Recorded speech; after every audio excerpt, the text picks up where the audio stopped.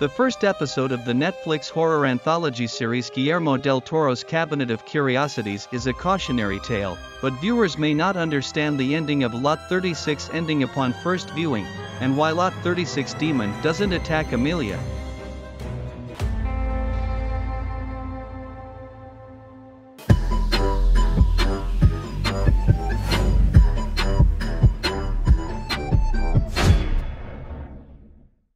Cabinet of Curiosities Episode 1, Lot 36, stars Tim Blake Nelson as Nick, a bigoted war veteran desperate to make money.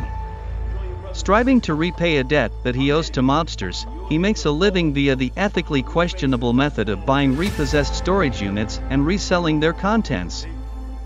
Nick buys the titular Lot 36 at a storage auction and, shortly after, is met by Emilia, who informs him that her unit was mistakenly sold to him. The uncaring, racist Nick dismisses her.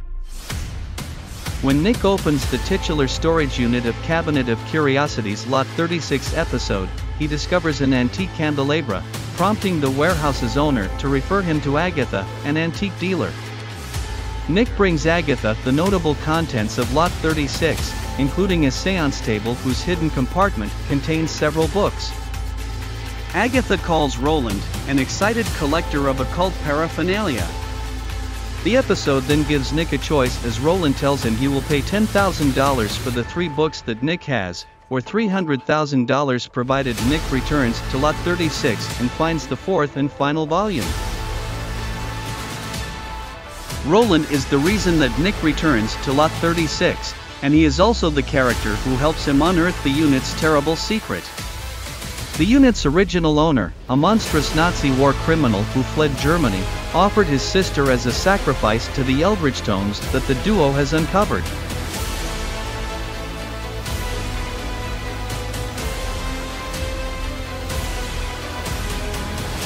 This detail sets up the ending's big twist as it sees Roland state that the demon can sense someone's inherent evil, which proves important for Nick's character journey.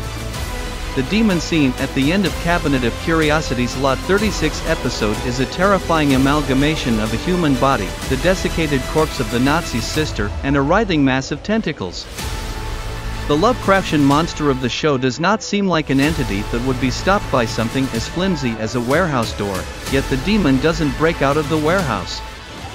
Instead, the thing devours Roland and then Nick, but leaves Emilia alone.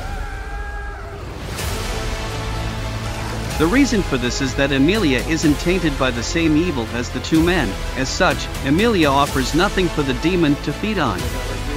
From the moment that the elderly Nazi is introduced butchering rodents to feed the demon, to the scene where Nick nods in agreement with a racist radio host's right-wing rhetoric, it is clear that the characters of Lot 36 are largely awful people. However, even though she refuses Nick the same decency that he refused her, Emilia is the sole survivor of the Lot 36 episode of Guillermo del Toro's Cabinet of Curiosities because she doesn't stoop to their depths.